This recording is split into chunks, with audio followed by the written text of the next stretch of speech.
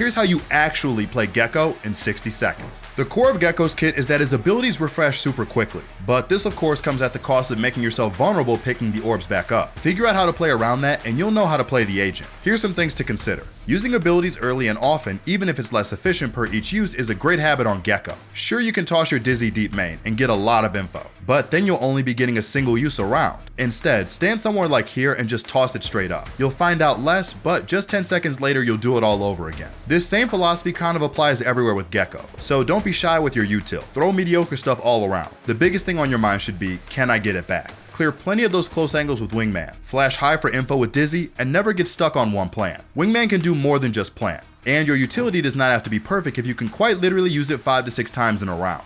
I've finally had enough, so